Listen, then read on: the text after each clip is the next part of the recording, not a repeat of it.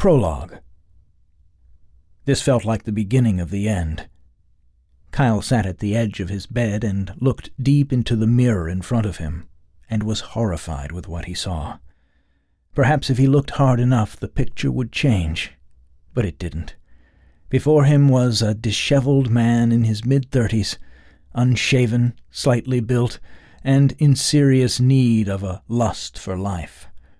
It's his eyes, those damn eyes. They just can't hide the truth. They are a true window into your soul, and his soul wasn't doing well lately.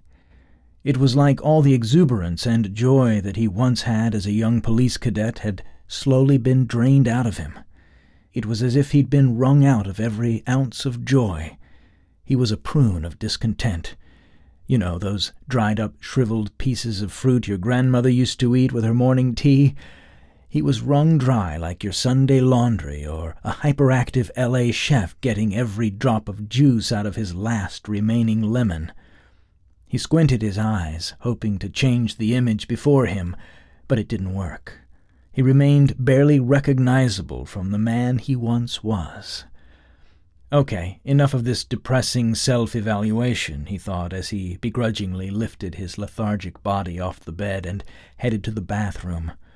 Once again, he was going head-on with the everyday drudgery of work. The commute to work was short, so Kyle wasn't left with his thoughts for too long. This was always a bonus. His own thoughts could be a hellish trap of doubts, insecurities, and self-loathing. He generally tried to avoid thinking at all costs. He turned the music up louder as he pulled up to the Fullerton police station. Police officers walked at a brisk pace and with purpose throughout the Spanish colonial revival architecture. As he walked through the courtyard, one of the officers made eye contact with him. Kyle tried to avoid it, but as their eyes locked, the officer yelled out, "Why do you look so damn grumpy, Kay? Lighten up, old man." "Don't need the advice, buddy. Leave the psych evaluation to the experts," Kyle said back with gritted teeth and a large swath of thinly veiled sarcasm. The other officer didn't seem to mind. Kyle walked into the open-plan office area. God, he hated these places. Is this really what all workplaces look like now? Everyone's stuck in their tiny cubicles, tapping away on their computers, haunted by fluorescent lights, cramped spaces, and inane conversation. The police used to be reserved for the best of the best, but this place could easily be a paper-selling plant, just as much as a police precinct. Today, however, he had a purpose, so he headed straight for the captain's office. As Kyle opened the captain's door, he felt everyone's piercing eyes in the back of his neck. He sat down and looked across at Captain Richard Mathis, who was in his late 50s, aging and somehow simultaneously laid back and yet incredibly intimidating. Kyle nervously moved back and forth in his seat. The badge around his neck swung back and forth violently with each move. He was a bubbling volcano of emotion, and he needed to get something off his chest. "Look, Captain, I'm sick of this place.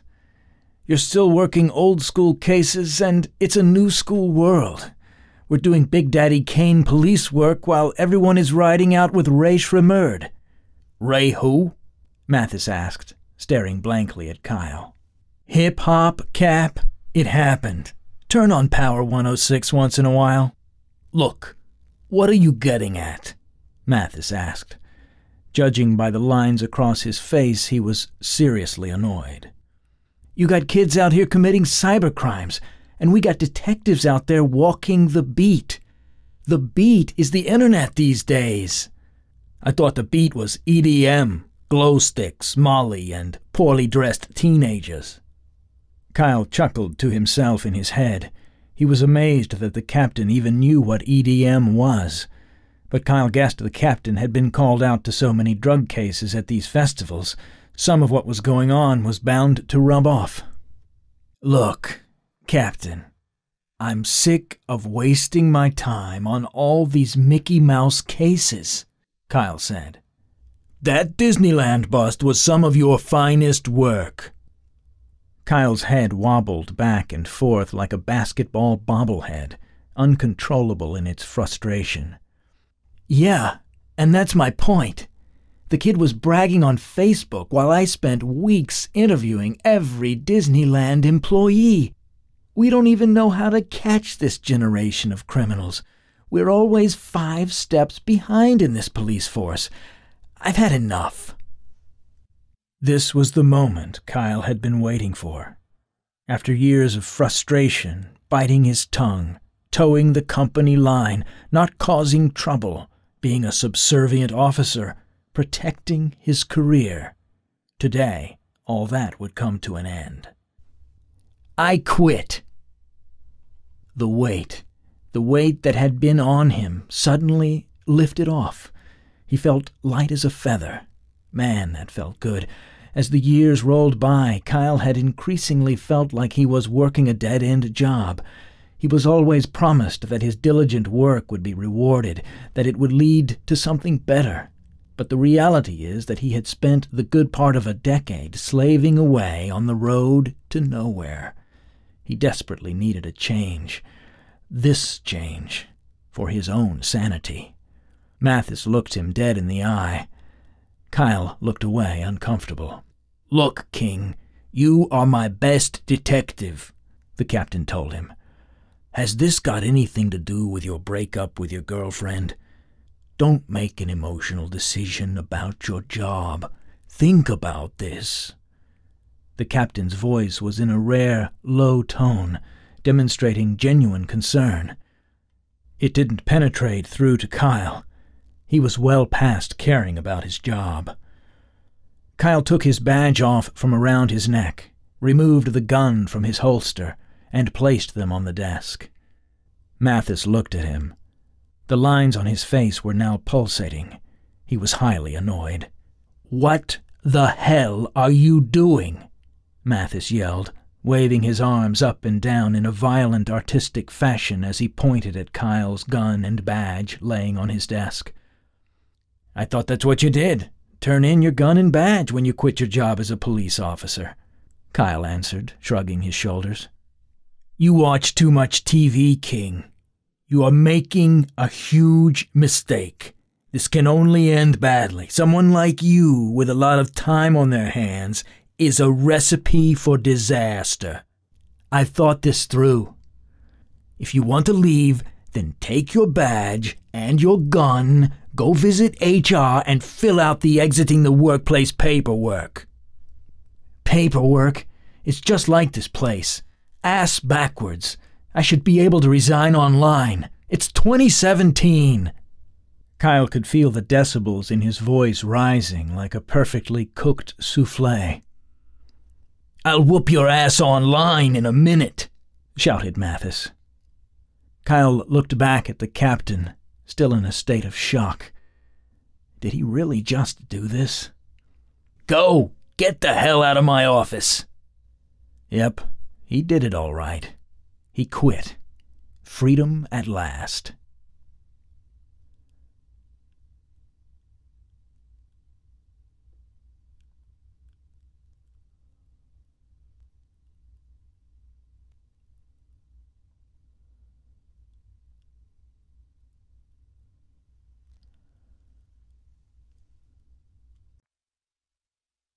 One. In his Chevrolet, Kyle pulled into the parking lot of an average, everyday Fullerton office block and looked at the sign on display in the entrance. It read, Helier Home Mortgage, A.G. Vassell, M.D., Dermatology, Social Media Detective Agency, Professional Investigations. Yep, this was real. He opened the car door and got out with a real spring in his step. He hadn't felt this much bounce since his days in college. Finally, he was free. A free man, a free bird, a free detective. No one to report to, no one psychoanalyzing him, no bloody rules and no regulations. He could get used to this.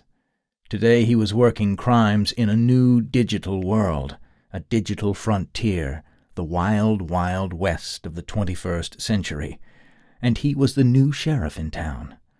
As he walked toward his office, he imagined himself pulling out a 6-shooter and popping off a few rounds at the crooks on Twitter, Facebook, and Snapchat, exiting their online saloons, cracking cases wide open in 140 characters or less. Yeah, he was doing his own thing, and damn, it felt good. As Kyle walked into the office, he was greeted by Allie, mid-20s, thick pink-rimmed glasses, geeky, slightly awkward, but incredibly sexy and smart as a whip. It was good to see her again. He had missed her bright-eyed view of the world and youthful enthusiasm. They were kindred spirits in a twisted world. She was his loop into the younger generation. He always looked at her fondly, and Kyle was excited that she would join him in this new adventure. "Allie, have I got any cases?" he asked excitedly. Allie was clearly a little distracted. She was sitting at her desk but was trying to take a selfie. Her phone was out in front of her. She had on a lot of makeup and red lipstick, and she was displaying all the facets of a generation that was obsessed with itself. "Hang on. I'm trying to Snapchat this. The lighting in here is perfect right now. I look gorgeous." Kyle shook his head. Snapchat. It's a different world, and clearly not one for a mid-30s guy, but he knew if he was going to make his business succeed, he needed to understand it. He had downloaded Snapchat, but had yet to snap anything. Instead, he had been observing the endless stories of people going out, walking their dog, eating food, and doing mundane things daily. He wondered how they thought that any of this was interesting to other people. Kyle muttered to himself, Generation Y or Generation I? Alexander Graham Bell would be turning in his grave. Allie finally looked happy with the photo she had taken and the filter she had chosen. She looked up and asked, "Alexander who?" "Don't worry. Cases. Have we got a case yet?" Kyle wanted to know. "Not a lot. I got a grandmother who keeps getting poked on Facebook." "Anything a bit more exciting? I didn't start this business to work for grandmas." "Let me see," Allie answered. "Oh yeah, I did get an interesting DM on Twitter earlier." Allie looked through the Twitter account on the laptop in front of her. The office was still looking a little sparse. Empty cabinets, empty folders. They offered the hope of future work and a bustling detective agency, at least in Kyle's mind. He liked the promise on display. He had managed to get a couple of desks, cheap laptops, iPads, and a working internet connection. The office would need a lot more work once they started getting regular clients coming in. "Yeah," Allie said. "A celebrity is getting trolled on Twitter and wants us to track down who is doing the trolling." "Who's the celebrity?" "Jane Lake." "Jane Lake, the comedian." Kyle couldn't hold back a laugh. "God, she is someone who has a lot of enemies." "You better take the case, Kyle. We need the money. I mean, after you insisted we get paid in bitcoins the last time." "I can't pay my rent with bitcoins. I don't even know what those bit-whatevers are."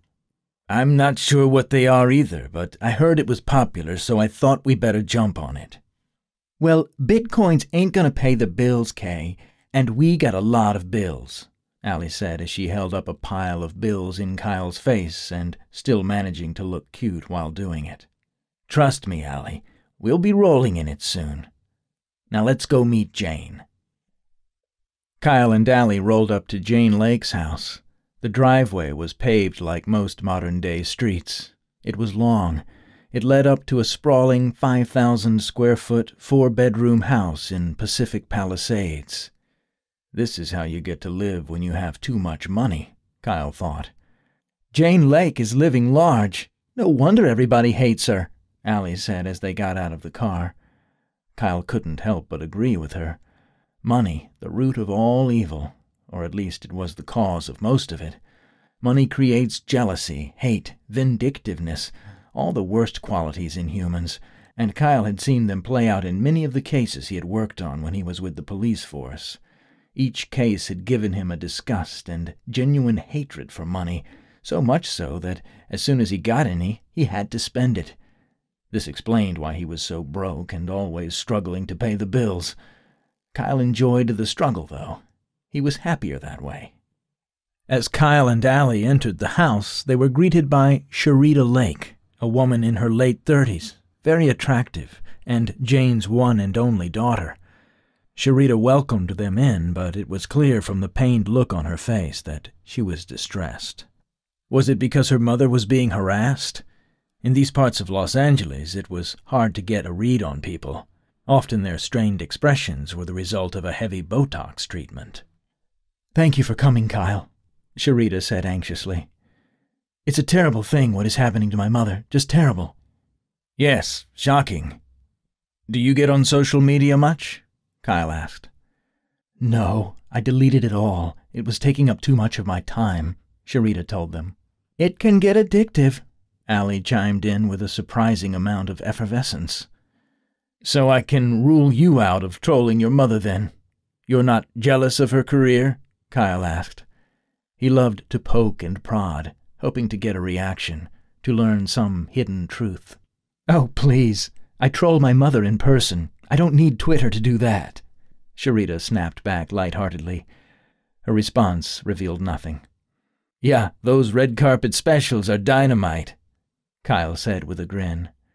Sharita rolled her eyes, smiled, then continued on. "My mum will be here in a minute. I've got to pick up my daughter from dance class. Just wait here in the living room, and she will be right in. She's in a meeting with her manager at the moment." "Got it." Kyle nodded in agreement. "You two are a cute couple, by the way," Sharita smiled at them. "We're not a couple," Allie was quick to point out. "Sure," Sharita said with a wink. Kyle was slightly amused at the accusation, or assumption, but chose not to engage with it. As Sharita left the room, he walked around Jane's house admiring the many beautiful things on display. This surely wasn't a life he was used to. If he had 10 grand, he wouldn't be using it for a giant vase in the middle of a living room. "Red carpet specials are dynamite? Flattery doesn't look good on you, Kyle. Why don't you just stick to that whole hard-nosed detective facade? That's more your style," Allie said. "Yo, I love E. Don't get it twisted. And my nose is very soft and pliable. You just have to get to know it." Allie was not impressed. She took a seat on the couch and looked back down at her phone. "Left, left, left, left, left, right, left, left, left," she said to herself as her finger moved vigorously over her phone, swiping back and forth. "What are you doing? Don't you ever get off that thing?" "I'm on Tinder. You have to find love somehow these days, Kyle." "Love? The only thing you're going to find on Tinder is an STD. Unlike you, Kyle, I'm prepared to jump back into the dating game instead of being hung up on my ex." That stung, like a firm kick to the balls from some studded boots, but Kyle chose to ignore it. "I prefer real-life dating, Allie. I'd rather meet people and know they actually exist rather than swipe on photos on my phone. Everything is so superficial these days. You don't know anything about these people online." "Whatever. Still not over Lara, then?" "No. I'm somewhere between wallowing in self-pity and hopelessly wishing I could have her back. I'm sure shameless Tinder sex with strangers is just around the corner." Allie's head remained fixated on her phone. She was busy typing away. Can I have a conversation with you without you looking down at your phone?" This is the modern world. Kyle was often shocked when he looked around in public places, at the mall, on the bus, in restaurants, and noted that everyone seemed distracted. Instead of paying attention to what they were doing, they were looking down at their phones and no longer seemed to be present in life. They were unaware of what was going on around them, and they lived through their phones. They would rather record a moment than live it. It sure is a strange world these days. Allie finally looked up and deep into Kyle's eyes. He felt her presence and the weight of a serious moment. "You need to move on, Kyle," she said. "Get back out there. Tinder sex may be just what you need. Anyway, I've got a Tinder date this weekend. So be jealous." "I'm green with envy," he said. "Where's your date?" "Laguna Beach, Sunday." "Sounds like a classy guy. Or someone from a long-forgotten MTV reality series." "I win either way," Allie said, smiling. Jane Lake rushed into the room with immense energy, which belied her age. She was in her late 70s, fit, equipped with an acid tongue, and was sharp as Damascus steel. She moved about the room, clearly stressed out. Her manager, Anthony Lyons, was in his late 50s. He had graying hair and was equally anxious, pacing around her and looking very agitated. "Kyle King, I presume?" Anthony asked. "I hope you can help. We just didn't know who to turn to. The cops aren't interested. There seems to be very little they can do to stop all these cyber attacks. Are you going to be able to track down this guy who keeps trolling Jane on Twitter?" "Absolutely," Kyle answered.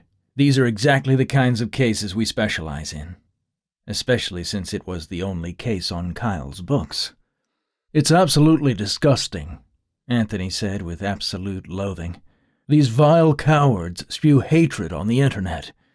They are keyboard warriors, happy to take shots at comedy royalty anonymously because they don't have the balls to do it in real life. Shameful." "Yeah, it's disgraceful," Kyle answered. "This is the age we live in right now. People think they can get away with anything they say online, and they often do. Rest assured, I'm here to track down this troll, and I can assure you they will not get away with it." Anthony handed Kyle a piece of paper. "I made a printout of some of the things the troll sent to Jane through Twitter." Kyle skim-read the tweets on the piece of paper. "Wow. Unbelievable that he wants to do what to her what?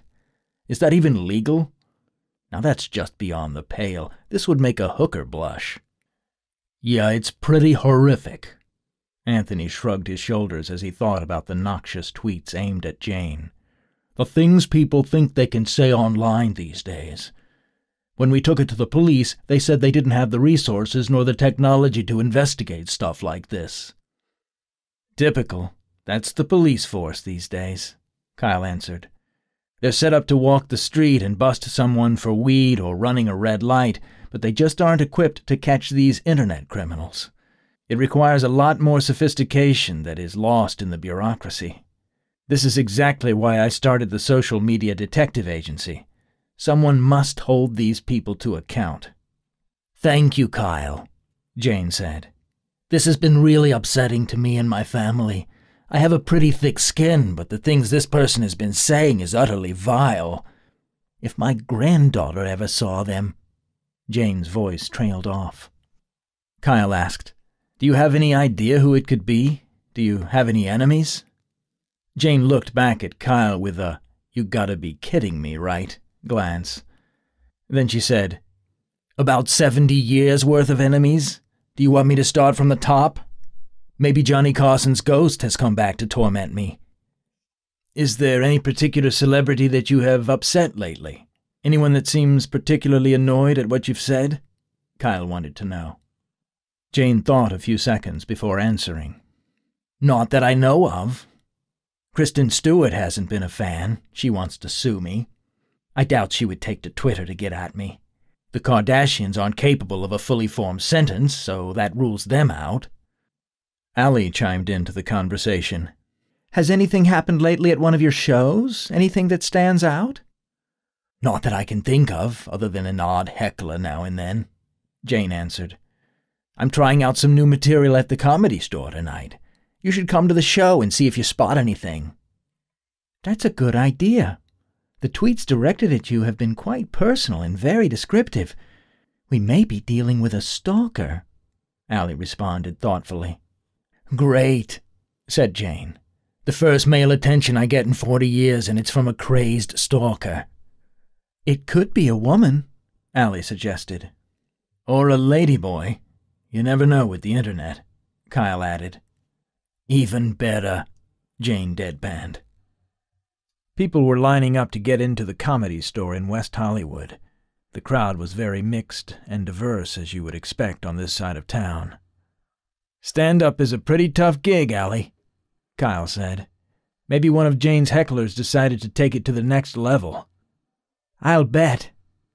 I've always wanted to see Jane's stand-up. This is exciting, Allie responded. Kyle couldn't help but be enthralled by Allie's excitement for everything. It was infectious and beginning to rub off on him. He could slowly feel the old, or young, Kyle coming back. Kyle and Allie walked into the club and through the backstage area. Allie had said she was excited to see a legend like Jane Lake, but once again she was busy taking selfies of herself. She was a complete and utter selfie addict. Jane's manager, Anthony, was busy on his phone, and Sharita was writing Jane's jokes on big placards. Jane was saying jokes to herself as she prepared for the show. "Can you stop taking those damn selfies, Allie, just for 1 minute?" Kyle called with exasperation. No, I can't," Allie countered. "I don't want to disappoint my 10,000 Instagram followers." She smiled at Kyle. "Allie, you should be promoting the detective agency. We need the work. It's not all about your part-time modeling career." "You say part-time like it's a bad thing," Allie retorted. "You two argue like an old married couple," Jane noted. "We are far from that," Kyle said defensively. "How did such a sweet girl end up working for a stiff like this?" Jane asked Allie as she pointed to Kyle with contempt. "Kyle used to date my roommate," Allie explained. "We got on better than they ever did. When he started the social media detective agency, I was trying to survive on a modeling career, and I needed extra income." "So you saved Kyle, and he's the damsel in distress?" Jane asked. "Pretty much," Allie said. "Hey," Kyle broke in with a smile. "I'm a pretty sexy damsel. These fitted chinos don't come cheap." "And how long do you plan on working for him?" Sharita asked Allie. "Just until my modeling career takes off. I'm going to be the next Instagram it girl. #Fitspiration." "Dreaming," Kyle countered. "Don't worry, Jane. She'll be working for me for a long time." "Dick," Allie called him. She looked across at Kyle, annoyed for a moment. Then she went back to taking pics on her phone. "Well, it's time for me to go out there and do the show," Jane said. "Keep an eye on Twitter and have a look at the crowd out there." "Have a great show, Jane," Allie called after her.